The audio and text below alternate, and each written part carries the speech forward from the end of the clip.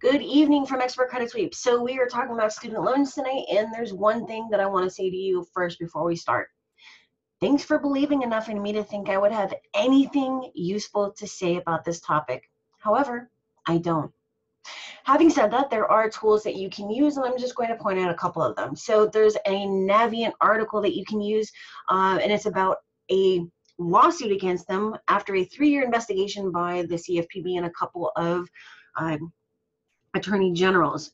Sorry, my brain is all over the place tonight. So you would just print a copy of this and send it directly to Navient or to the bureaus. So what happened is that people were paying on time, but they were not applying it to millions of consumer accounts.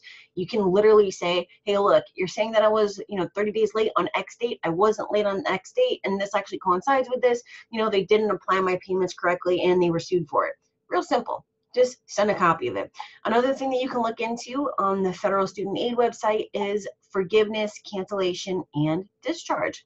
So you never know, guys. You always want to check out things at your disposal. And the last thing is going to be pointing out the differences.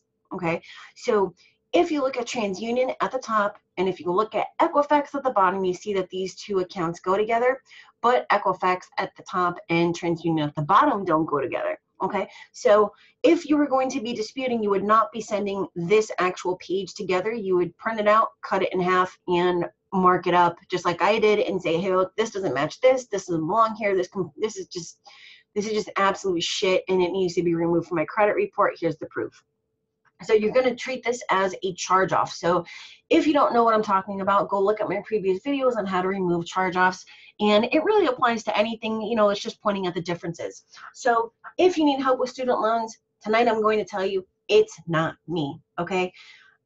There's tons of other companies out there that, maybe some of them know more than I do, and I know some, more than they do. So just find what works for you, and if working on this yourself is, what needs to be done, then hey, that needs to be done. So the last thing I want to tell you is that maybe you should look into Credit Secrets by Scott and Allison Hilton. There's some great information in there, and it might actually help you with removing negative items. So if you go to page 124, there is information on removing student loans where they talk about consolidation, deferment, and forbearance.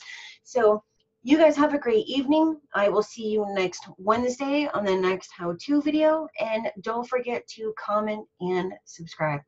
Have a great evening, guys.